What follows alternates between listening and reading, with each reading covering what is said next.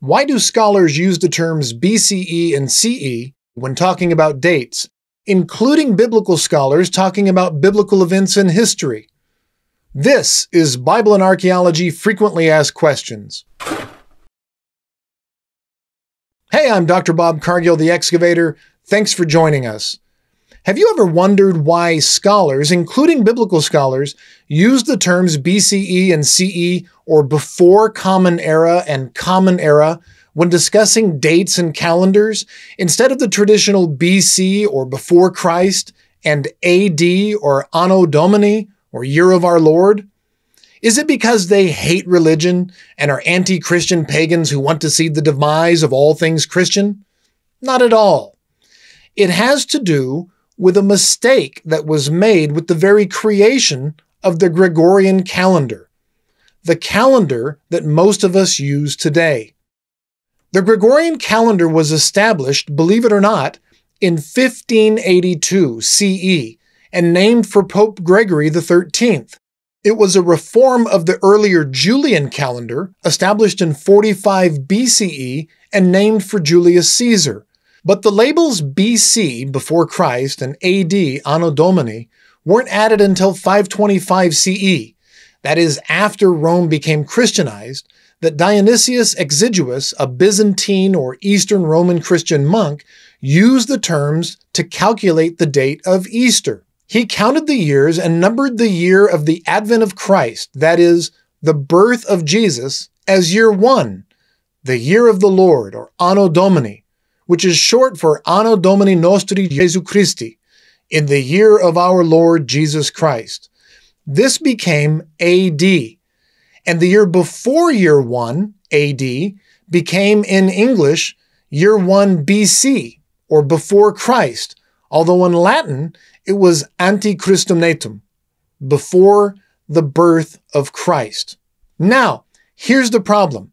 Dionysius miscalculated, and this error has been retained throughout the years in the BC AD system. For one, he skipped the year 0, jumping immediately from the year 1 BC to the year 1 AD. The result is a calendar that claims to be based upon the birth of Jesus, but which completely skips the first year of his life. You don't turn 1 until after you've been alive for a year. Dionysius, however, skipped directly from 1 BC to 1 AD and skipped the year 0. So that's problem 1. But that is a minor issue compared to a much greater miscalculation.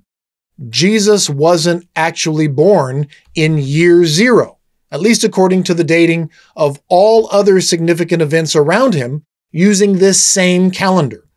According to the Gospel of Matthew, Jesus was born during the reign of Herod the Great. But, according to multiple ancient sources like the writings of Josephus and coins Herod himself had minted, again, based upon the same calendar, Herod died in 4 BC. So, if Jesus was born during the reign of Herod the Great and Herod died in 4 BC, this would mean that Jesus of Nazareth would have been born on or before 4 BC, meaning Jesus was born at least 4 BC or 4 years before Christ. Think about that.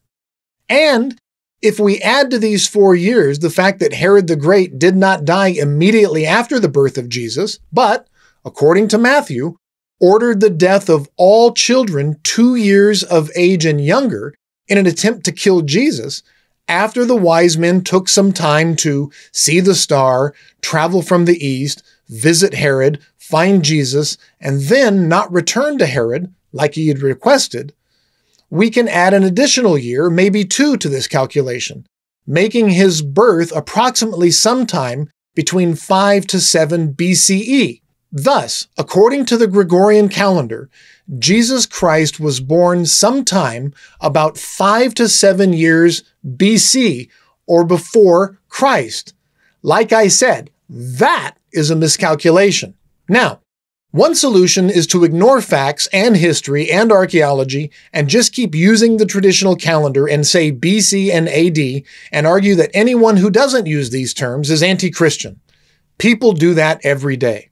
Or we can redate every single date you've ever learned, including your own birthday, and memorize New Year's for every historical event so that we can accurately continue to use BC and AD. Or we can do what many devout people of faith, including most biblical scholars, do, and just change BC to BCE, or before Common Era, and AD to CE, or Common Era, and just keep using the same calendar that we've been using. It's the easiest solution that retains the traditional Christian calendar, but that doesn't regularly remind people that the historical Jesus wasn't actually born on year 0 or 4 years after Herod the Great had died. Now, there are other reasons to use BCE and CE, like the fact that it is not an overtly Christian calendar, like the Islamic calendar, that says that here in 2023, we are actually in the year AH 1444, or Anno Hijre, the year of the Hijrah, which begins the calendar with the Prophet Muhammad's migration from Mecca to Medina in 622 CE, or the Jewish calendar, which says we're in the year 5783 and is calculated from the supposed creation of the world. These are overtly religious calendars, and to create a common secular calendar that, again, uses dates with which we are all familiar, it's just easier to say that it's 2023 CE or 2023 of the Common Era. This is not anti-Christian. It is simply simple. It's established. And perhaps most importantly, it's not highly problematic for Christians who want to at least attempt to be factual about the life of Jesus.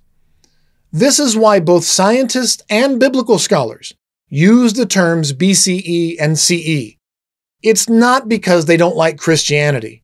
It's because they like to avoid mistakes and miscalculations and historically problematic issues whenever possible. It's okay to be a Christian and use BCE and CE. It's not a commentary on your faith or lack thereof. It's a statement that you want your faith to be as factually based as possible. And if anyone has questions, just show them this video. Please like and subscribe if you like this video, and don't forget to ring that bell if you want to be made aware of future videos like this one. For everyone here at Bible and Archaeology, I'm Dr. Bob Cargill wishing you everything the best.